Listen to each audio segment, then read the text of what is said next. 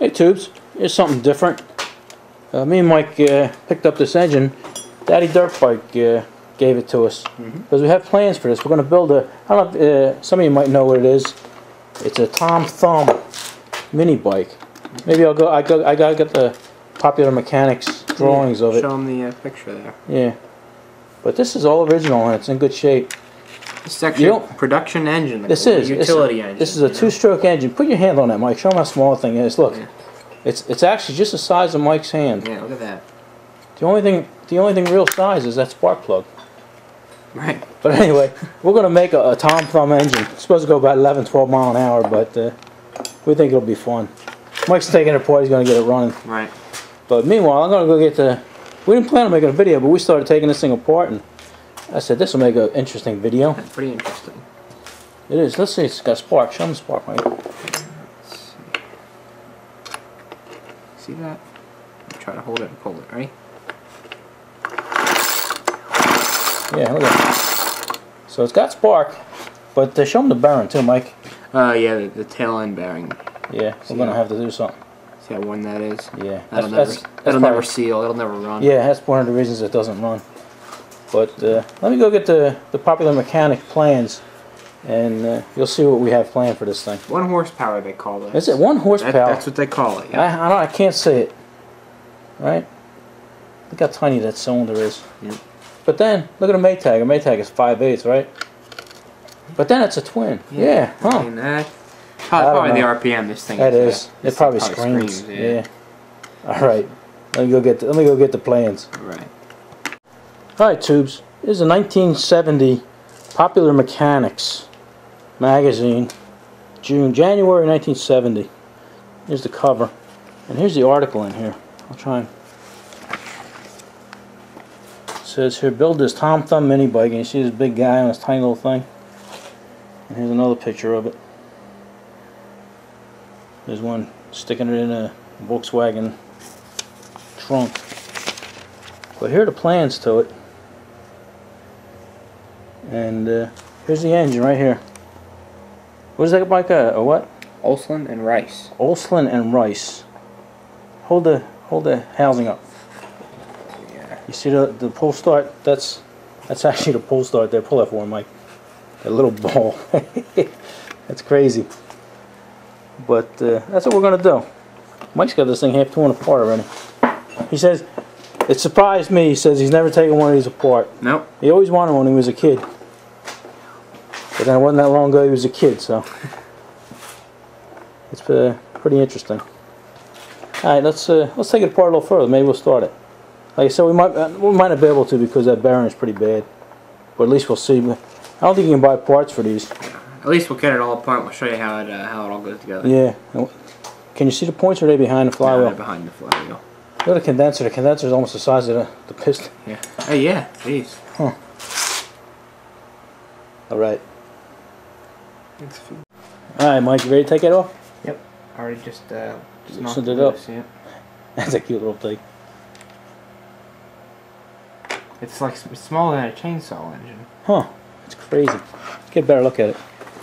It's funny. This engine was sitting on the ground there, and I knew Mike wasn't going to let it sit there. Yeah.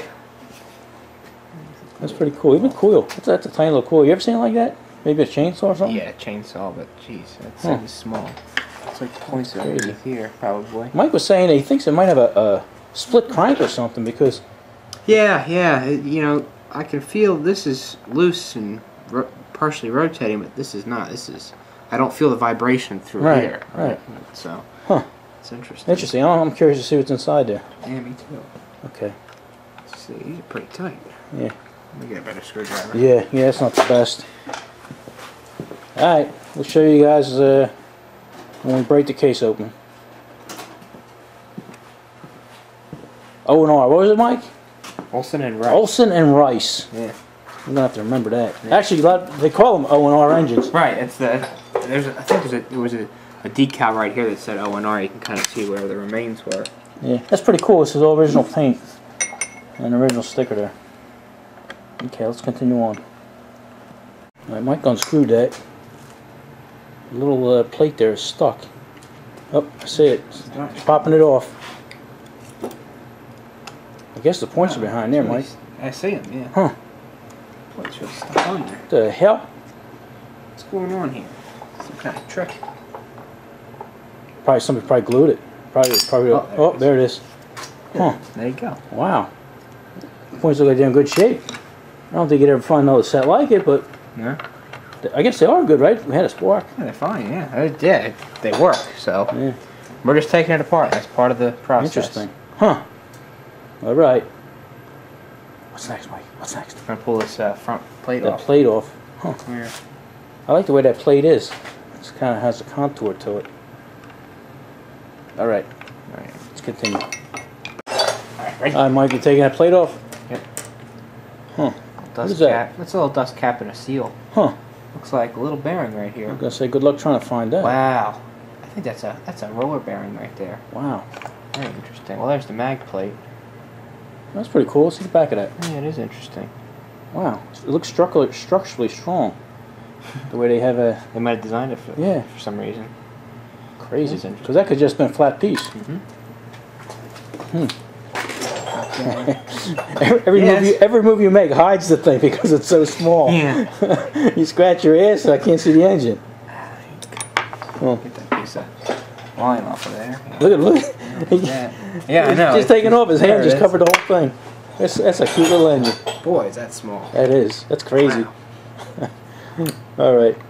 Look at that. What are we looking at? I'm about to pull out that roller bearing. Oh, needle bearing. Yeah. That's like rollers. Really? Yeah. Pull it out. Let's see. Oh, you may drop everything. Well, they're going to come out when I do it. Oh, no. You see all them little rollers? Oh, yeah. Pretty neat. That's like in between a roller and a Dump them out. needle. So I don't lose them. Yeah, let me. There he goes. I can't see it. I can't make a video. There it is. All right. That is tiny. That's crazy. You don't lose them. at We'll that. never find them, Look Mike. at Let me see. Look at them little bearings. Wow. Pretty neat, though. They are neat. Roller bearings. I guess if you had to, you might be able to find a regular bearing to put in. Yeah, some kind of sealed bearing. Yeah, something. We'll see. All right. That's pretty cool. Ready. We'll get back to you when we come across something interesting. It's a little like baggie you put this we in. get the crank out. All right. Here you go. Here's something interesting. Mike has gloves on. I've never seen gloves on. No, not that. I'm talking about the cylinder. It's actually screwed on. Right, I believe it's threaded right onto the crankcase. Go ahead, Mike. So, we're going to see if I can just grab it and break it off. Yeah, he got the gloves on because they're rubber and they... Yeah, it'll help grip them fins. Yeah. Looks like you should be able to have a tool, but Yeah. we don't have that. The Ohlsson Rice tool. There you go. Huh. I thought you had more trouble. How about that, too? You ever see something like that? Huh, look at that. Threaded right on there. Wow. Pretty neat. It is. A lot of porting there going on there. Two-stroke. Two-stroke. It's pretty. That's wild and crazy. It's a pretty nice looking two-stroke. Huh. I thought the piston would be smaller, but that piston is actually not much smaller than a Maytag. No. I'm surprised it don't have a shape to it either. You know? Yeah, the... It's only got a flat head. Right. Interesting. Well, you know what? It looks like it's got 3 intake ports and 1 exhaust. So the exhaust is on the one... Or maybe not. Tilt No, you know what? Oh, look at this, Tilt it. right? It's got 4 Mike. exhaust ports. You can't see it? Oh, you can't see it. No. There you go. Tilt it back to you. Okay. 4 there you go. exhaust ports. 1, 2, 3, 4. And then these conical shapes right here are the intakes. It's not actually a port. It's just a slit in the cylinder. And when the piston gets down, it uncovers it. It's pretty neat. Huh. Wow, that's why they don't need that, because the idea is that a charge comes in from all the angles. That's pretty slick. Is that the exhaust in your hand there? This here is, yeah. Yeah. Is that attached to that, or is that spin? It looks like it probably. That would have made it probably easier. spin wherever you Oh. wanted it. Oh. You know, when you loosen it up, it's probably stuck on there now, but you could route it wherever you want. It looks Oh. like pretty neat. I guess it's got to be at one of the ports, though, right? Well, no, Huh? because see how the tube wraps around there? Oh, And it's yeah. got 4 exhaust ports, so Yeah, really it don't matter. Yeah, it could be anywhere. Right. It's pretty neat. That is. That's pretty unique. Right. That's wild stuff there, huh, Tubes? All right, let me get these gloves off. Yeah, Mike hates gloves. All right. Let's we're gonna look into this a little further. I'm curious to see what's going on with that crank. Yeah, everything's pretty worn in here. It looks Yeah, like. look at that. Wow. Oh, look at that. Look at that. You can see where the 2 pieces are right there. You see the crank pin right there? Yeah, just barely. See? Oh yeah. Very interesting. Very interesting. Right. Yeah, this is a new experience for both me and Mike. So, you guys can tell us, all you guys out there that rebuilt these. Mm-hmm. I'm sure there's a bunch of yous. Alright. Alright, tubes. Mike has this completely tore down. He actually got the block in his hand. Right, yep, that's the crankcase right there. Yeah. Pretty neat. This thing is actually a pretty well built engine. Yeah, as we're looking over it, really every bearing on it is a needle bearing, right. or a roller bearing. Right. You can see there's two roller bearings on the flywheel side shaft, one up here and one in the center here. These are the rollers from that.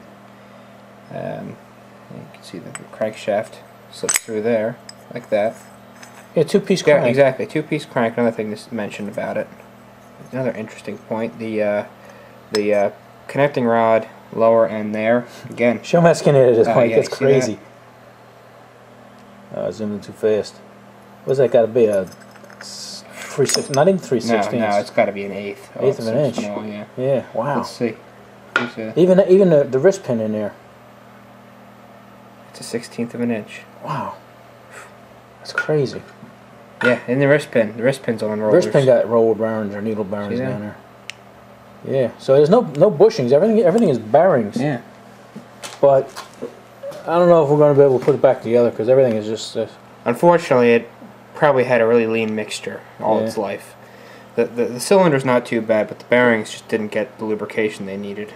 Yeah, look at it. Over time, you can see that there's probably there's probably one bearing in this end, back down here, but you can see that. Yeah, wow, that's really You see, when you get to this point, and plus the seals are all dried out, and being a two-stroke, you have to have this crankcase sealed up. Right. So, you know, when you're seeing that much play in a bearing, even if you did get a new seal on it, it wouldn't last very long. You know? But it is interesting. Here's where the crankshaft fits together. It's got a little square end on there, and it just fits right in there. And you can see that's got a lot of slop in it. It's got a lot of slop too. So it's a really worn engine, but it's interesting. I think we're going to still put it back together, but we'll try to start it. Yeah, we'll see if we can. Interesting thing is going to be making this gasket here. You can see it's actually on a taper. You see, there's a piece left of it there. Yeah. Where it seats in the block here. So that's going to be interesting. We might just end up having to put some silicone in there. Yeah, some sealant. Huh. But that's what it's going to be. Yeah. It's a conversation piece. It is. You know, I don't think you can buy parts for these, so. Even the carburetor. Show them the carburetor. I guess actually made by O&R. Yeah, exactly. It's got a label, a stamp right there. Ohlsson Rice right there. But yeah, it's a neat carburetor. It's a little primer button. Got a choke. You know, throttle butterfly. It's a miniature little carburetor, little diaphragm carburetor. And the engine does have a governor too. Here's the it's an air vane governor. Look at the governor. There's the looks like a little paper airplane. Yeah. Remember the balsa wood airplanes? Yeah. It looks like a tail. So that would sit right in there and push on this lever right here. It's pretty wacky. That's it. It's just so simple, this little engine, but it's funny. It's well made at the same time. Right. Oh well. You know, really some interesting construction. It is. So right at this point, we really don't know what we're going to do. So we'll probably put it back together. We probably won't film that, but if we get back together and running, we'll show you that. It's a job for another day. Yeah, yeah. It's going to sit on a shelf for a little bit because we got other matters sitting on the chair over here, all ready to go. All right, enough of this, tube. See you. See you later.